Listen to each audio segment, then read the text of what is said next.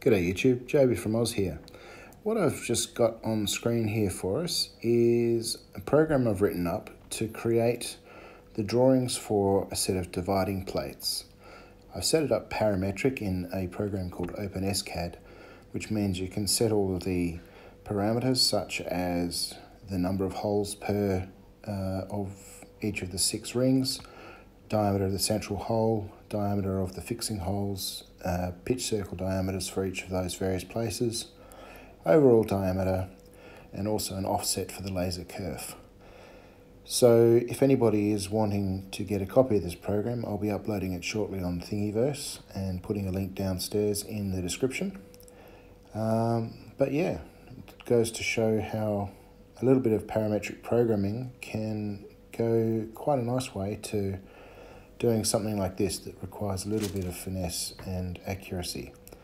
So I hope you enjoy this and look forward to seeing it on Emma's dividing head.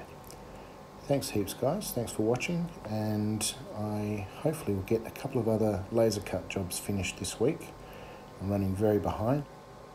I've got a couple of scraping gauges that I still need to cut out of this red material now that I've pulled it out of stock. So I hopefully haven't let those two people, you know who you are, down too badly.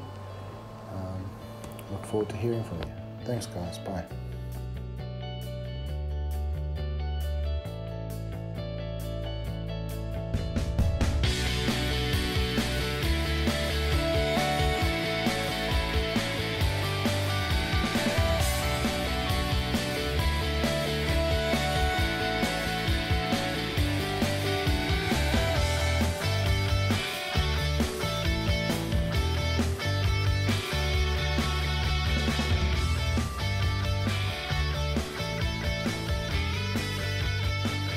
Well Emma, we've just done a quick laser cut job of these pitch circle discs for you.